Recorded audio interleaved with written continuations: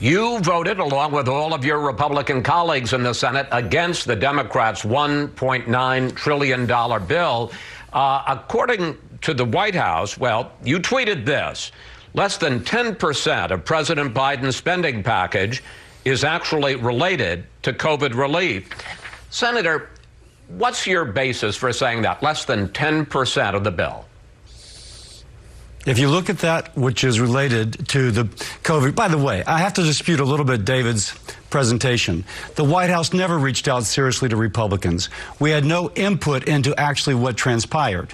Now, if you look at the things in that package, $130 billion for education, sounds great. CBO says the amount of money already allocated towards education is so much it can't be spent this year. The money that is there for education will be spent in the out years. That's not related to COVID. If everybody is vaccinated by June, then it's clearly not related to COVID. There is $350 billion for state and local government. California is getting $41 billion, and California has had record tax receipts. Record tax receipts. That $41 billion is not related to COVID. It's related to kind of helping a blue state.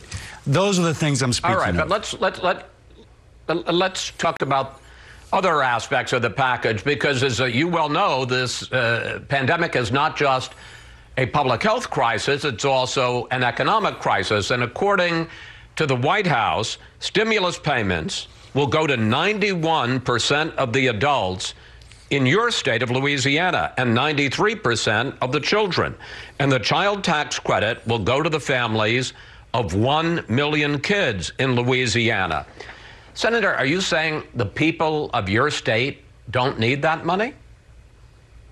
First, let me say Republicans offered an alternative which included that sort of money for the people who needed it. So, yes, economic help was needed for families as well as for businesses. We're on board with that. You would have had bipartisan support for that. But you know what it also includes?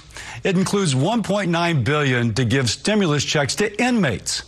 Now, inmates are already paid for by the taxpayer. They can't stimulate the economy unless they're purchasing contraband. So here we have $1.9 billion stimulus checks going to inmates. I put up an amendment to strike that, and it was unanimously opposed by Democrats. That's the sort of thing which should not be included. Here we've got Bill Cassidy trying desperately to find something, anything to complain about when it comes to the $1.9 trillion American Rescue Plan. Now, right off the bat, let's touch on the outright lie that less than 10% of the American Rescue Plan goes to COVID, a talking point that's been repeated by other Republicans in recent days as they look for something to attack about this law. So let's just take a look. This is a chart created by Cap Action based on the budget effects of the American Rescue Plan according to the Congressional Budget Office. About 22% of the bill is for $1,400 stimulus checks to help families amid the crisis created by COVID. 18% of the bill is for state and local aid to prevent layoffs and service cuts suffered as a result of COVID.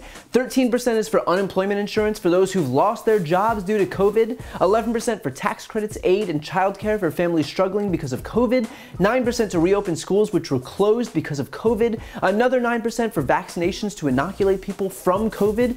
The rest allocates funding to farmers, small businesses, FEMA disaster relief, restaurants, bars, renters, homeowners. We could go on and on, but the point is that because Republicans decided to let this virus explode throughout this country to kowtow to Trump, we are now mired in a public health crisis, a jobs crisis, and an economic crisis. Effectively, all of this bill is a response to that. Not just 10% of it, all of it is necessary because of the Republican response to coronavirus. It's telling too that the only point that Cassidy can find to back up his claim that the money isn't being spent on COVID is pointing to $130 billion that he says can't be spent on schools this year, which first of all is 6% of the bill. So Cassidy's claiming that more than 90% of the bill isn't related to COVID, and yet when asked to back that up, his only rebuttal is drawing issue with 6% of it. And second, while the entire $130 billion may not be earmarked for this school year specifically, there is still a massive amount of costs incurred by schools as a result of this pandemic.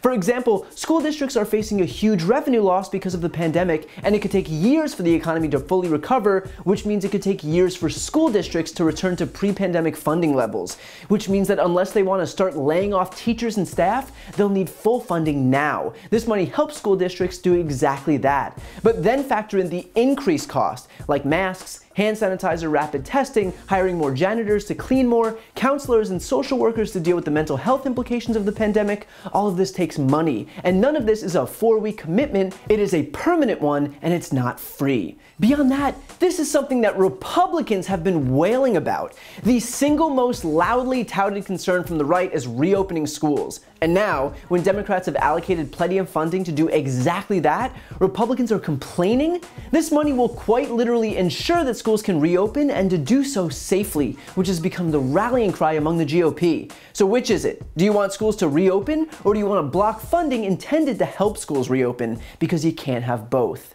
Cassidy then goes on to broach the usual red state, blue state argument, complaining that California will be receiving the most money out of the $350 billion to state and local governments. But let's think for a second. Why might California be getting the most money? Might it have something to do with the fact that it's the most populated state in the country? And might Texas getting the second most funding have something to do with the fact that it's the second most populated state? The next two most populated states are New York and Florida. Any guesses as to which two states are next on the list in terms of funding? And beyond just factoring in population, the aid in the ARP is allocated depending on each state's unemployment, which is why Vermont, a blue state, will receive less funding than Wyoming, a red state, even though Vermont has more people than Wyoming, because Wyoming had a higher unemployment rate than Vermont.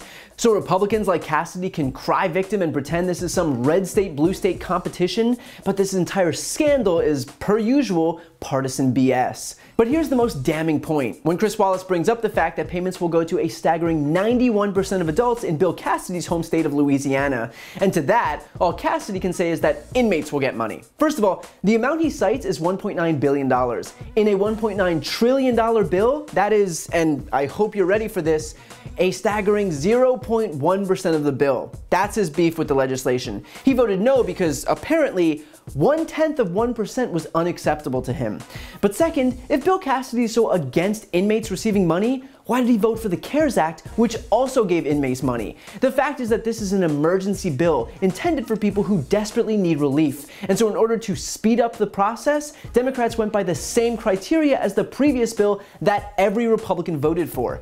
So the fact that Republicans are suddenly balking now that Biden's in office is proof that they're not concerned with substance, they're concerned with politics. Their only priority is trying to make an insanely popular bill look bad, even if they prove themselves hypocrites in the process. Here's the issue with all of this. Republicans like Bill Cassidy know that this bill is popular. It's supported by 75% of all Americans. But they decided that opposing Joe Biden was more important than helping Americans. And so now they're left with the unenviable task of nitpicking tiny little elements of this bill to attack, which not only makes them seem petty, but woefully out of touch with the rest of the country. At the end of the day, it was them who decided to oppose this legislation, even though Democrats practically begged them to get on board, practically begged them to be able to take credit for this bill. So they can clutch their pearls over provisions that account for 0.1% of this package, but they're just proving that they care more about politics than Americans' lives. To see more videos like this, don't forget to subscribe to my YouTube channel and click the notification bell. And please subscribe to my podcast, No Lie with Brian Tyler Cohen, where I not only break down the biggest stories of the week, but I also interview major players in the world of politics, including Vice President Kamala Harris, Elizabeth Warren, Nancy Pelosi, Katie Porter, Pete Buttigieg, Cory Booker, Jamie Raskin, and many more. Again, that's No Lie with Brian Tyler Cohen, available anywhere you listen to podcasts.